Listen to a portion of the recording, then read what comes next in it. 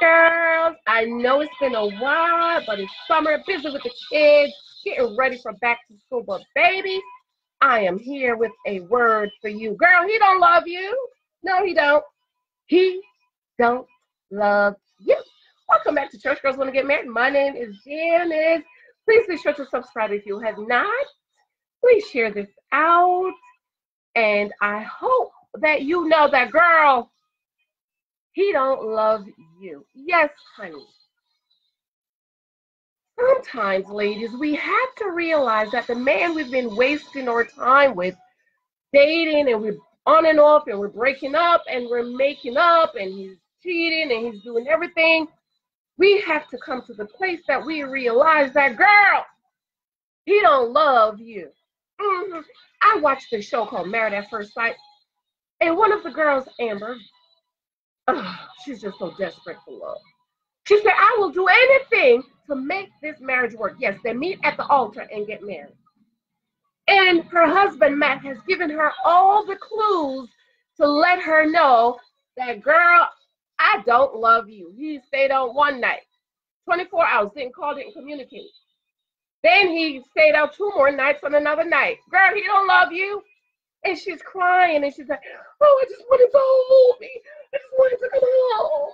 And then he came home, and she gave him a curfew. You need to be home by 2:30. You need to text me at the beginning of the night and the end of the night. Baby girl, if you have to do all of that, guess what? He don't love you. If you have to beg him for his love and his affection and his attention and for him to be faithful, baby girl, he don't love you. What is love? My daddy always told me, Janice, love is what love does. Love is an action word. And what does the Bible say? A husband is to love his wife like Christ loved the church. And then my daddy was saying, how did Christ love the church? He died for her. See, ladies, a man, a husband, a man that's going to be your husband and a husband to be, you are dating for marriage, must be willing to die to himself.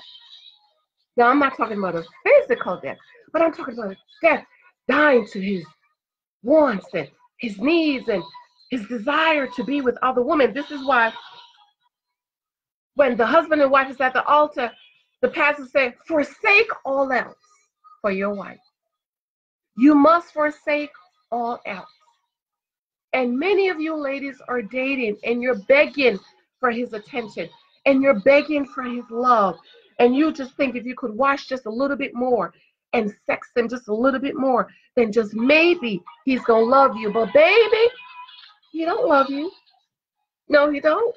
Because if he loved you, he would show you in his actions how he treats you, how he wants to profess his love to you and provide for you and protect you. You know, one of the other husbands, he said something great. He says, I will protect my heart, your heart, like I protect mine. He told his wife, Fiona, he said, I will protect your heart the way I protect mine. And what did the Apostle Paul says?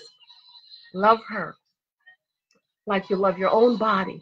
You, a husband, would have hurt himself and harmed himself. So why would he hurt and harm his wife? Or wife to be. I'm not talking to married women now. Married ladies, I can't help you. Go see a counselor. I'm talking to sisters that are dating for marriage or even engaged. You know he don't love you. Women need to be loved. Men need to be respected.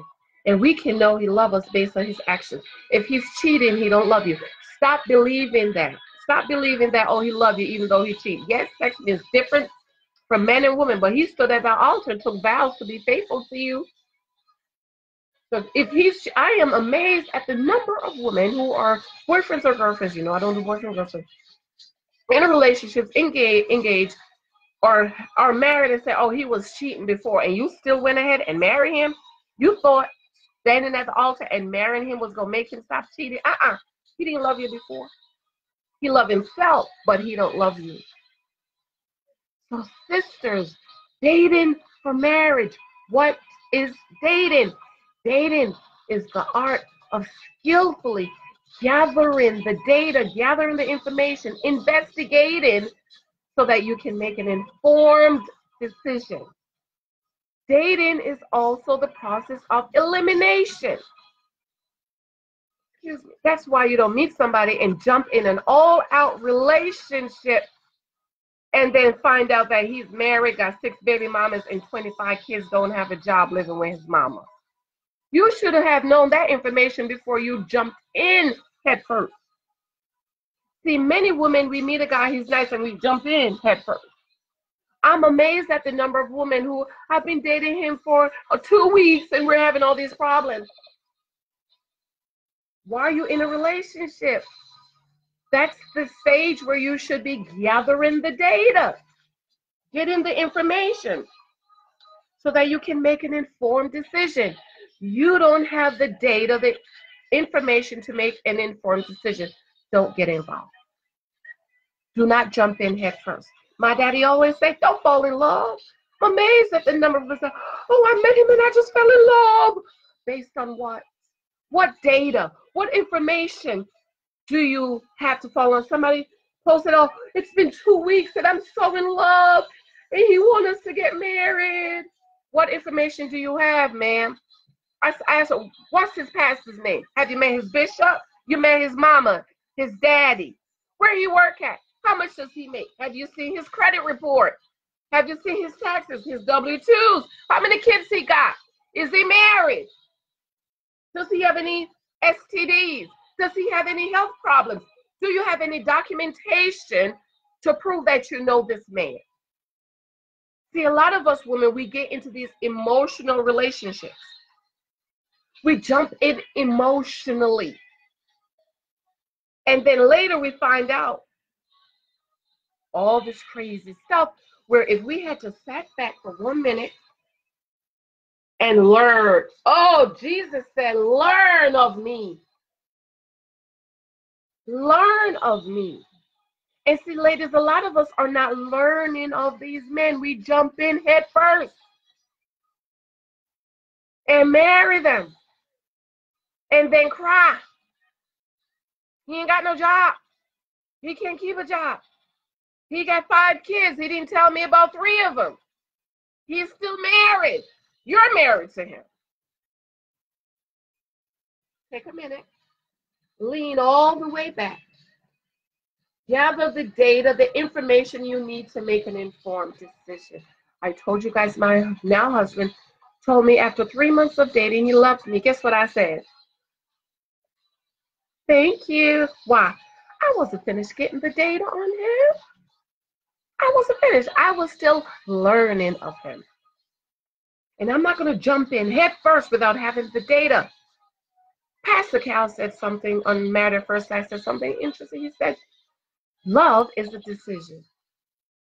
That's why I don't understand people talk, oh, I just fell in love. You just fell in love based on what?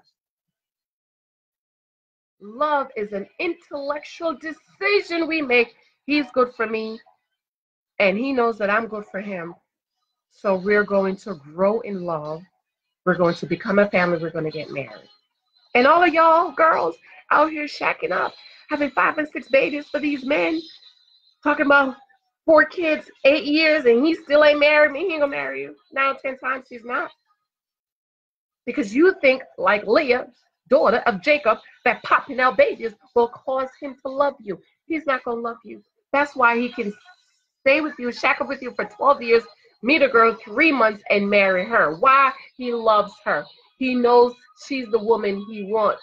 She's the woman he wants to profess his love to, go in front of everybody in the world, go down to City Hall and the government and the IRS and the United States government and say, I take this woman to be my lawful wedded wife. And so he's shacking up with you for years and years, making babies, and you thinking he don't love you. Because if he loved you, he would cover you. He would have covered you. How he cover you? Marry you. How many of you, my sisters, have shacked up with a man or had 5 or 6 kids for him and then he done got up and married some other girl? How many of you? And you're still mad and you're still bitter and you're calling him a no good pig. No, You should have known what you wanted, not have babies for all these men. Keep on popping out babies thinking that that's going to love him. Read the Bible. Everything in the Bible. Solomon said there's nothing new under the sun. Leah kept popping out babies. Jacob was to marry Rachel. Nobody wanted to marry Leah. So Laban, Leah's daddy, tricked Jacob into marrying Leah. Jacob didn't love Leah. Jacob loved Rachel. And so what God did, which it just bugs me, he shut up Rachel's womb because Jacob loved Leah, but he loved Rachel, but he opened up Leah's womb, and Leah kept popping out babies. And every baby she had, she said, maybe now my husband will love me. And after baby number 4, Judah, who the Lord Jesus Christ came through. I got a problem with that because he didn't love Leah, but she was the first wife. The Lord Jesus Christ came through Judah, the bloodline of Judah. And Leah said, the Bible says she threw up her hands. She said, now I'm going to praise God. Because for that 1 second, the light bulb came on for her. Jacob didn't love her. So how many of you, my sisters, can honestly say today, he don't love me, and walk away? You are wasting your time. 5, 6 years waiting for him to marry you. He ain't going to marry you while there is somebody else. God has a Boaz out here that wants to marry you, but Boaz can't find you because you are shacked up, laid up, tied up, tangled up with some other man who want to use your body. Girl, he don't love you. It's time to move on. Leave that man alone. And I know it's hard. Come up with a plan. But if you want to be married, of course, my content is only for women who want to be married. You don't want to be married, this is not for you. My content is for my church girls who really want to be married. Church is full of all these kids that the mamas and the daddies ain't married. Ladies, it's time for us to close our lineage. I had my daughter when I was 16. I had another baby until I was 37 and married. Both of my kids, Alexia and little Michael, are 20 years apart. Why? I'm made up in my mind. Nope, I am not bringing another child in this world outside of the bonds of marriage and protection. And all children are blessed, no matter how they came here. Now, I'm talking about we agreed to have, do, I got pregnant. That's what I'm talking about. All kids, babies, Bible says, children are blessed and humble. All right? And your children deserve that. They deserve it. They deserve it. Two-parent household, mother and father, both mother and father has something to input in that child. Yes, as single parents, we do the best we can. I did the best I could with my daughter. I was 19. She was 19 when I got married. My daughter was going to be 19. I got married in May. She turned 19 in August. We do the best we can. I want you to hear me now. We do the best we can, but God's perfect will is for our children to grow up in a healthy two-parent, husband and wife, daddy and mommy household so they can get the best of both worlds. And yes, a single-parent home is better than an unhealthy and toxic two-parent home. So I want you to hear me. What I'm saying, God's perfect will is for our kids to grow up where they can see mommy and daddy, and they're loving each other, and we're teaching them how to be parents, and we're teaching them how to be mates. I love you. Remember to subscribe. Remember to share this out. I absolutely love and adore you, and I will see you later. Love you, girl. Remember, he don't love you, girl. He don't love you. No, he don't. He don't. See you later.